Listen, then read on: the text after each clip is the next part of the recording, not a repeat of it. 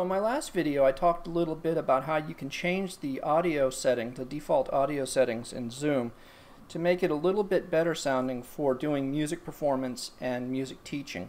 I realize that not everybody has access to a computer and they're doing everything off of an iPhone or an iPad. So I'm going to go ahead and show you how you can do some of the things on an iPhone. You don't get all of the options, but you can do some things. So let's go ahead and open Zoom. I'm running an iPhone 11, by the way.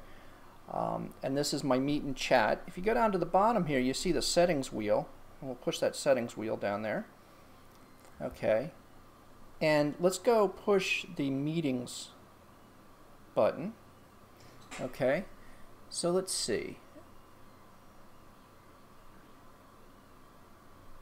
About half to 3/4 of the way down, you can see this use original sound here.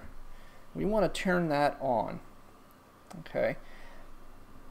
Now I don't see anything here for doing background noise, but honestly I think that the original sound does as much or more than anything. Okay, so let's go ahead, let's go back out of here. And the same type of deal applies with an iPhone, which means that you can go into a meeting. So I'm going to start a meeting here. And then we'll say call using internet. Okay. But I can go in and get these settings here. So if we go under more, we can actually choose to enable original sound or disable original sound.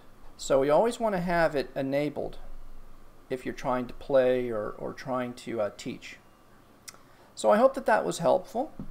If you have any more tips or anything like that, send me something in the comments and I'll add some more to this video.